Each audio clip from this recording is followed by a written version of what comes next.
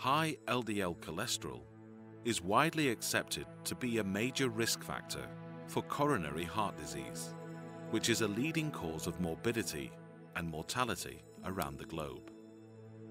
As part of normal metabolism, the liver releases cholesterol into the bloodstream, a member of the lipids family and an essential molecular building block in the human body.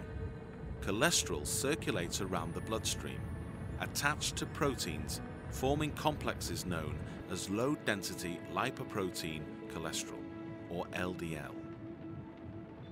In this form, cholesterol is carried to the tissues that need it.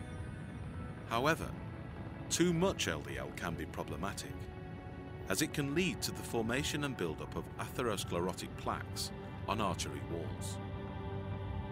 This can cause problems such as obstructions and ultimately myocardial infarction.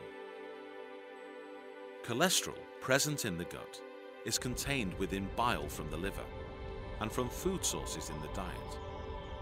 In order to be absorbed from the gut into the bloodstream, cholesterol mixes with bile salts, fatty acids, lecithin, and triglycerides to form tiny water-soluble packets called dietary mixed micelles.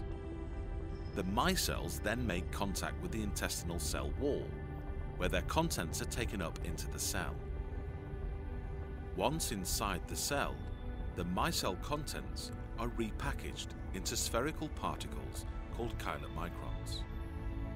The chylomicrons then carry their fatty contents into the bloodstream, where they are delivered to their target tissues, including the liver. Absorbed and newly synthesized cholesterol is then released from the liver cells into the bloodstream, where it gradually forms LDL cholesterol via the transformation of other lipoproteins.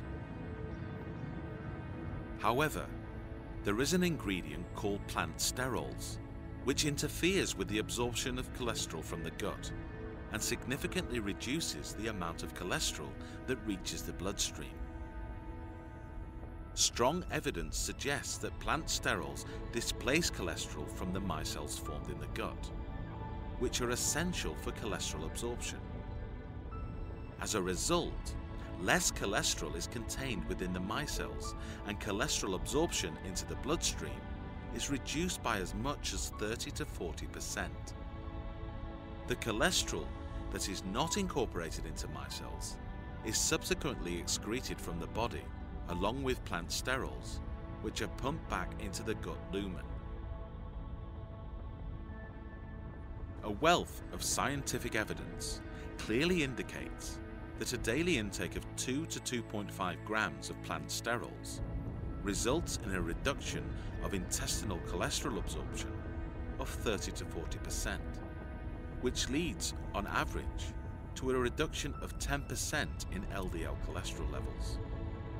This 10% reduction is important because evidence suggests it can cut the risk of coronary heart disease by as much as 20%.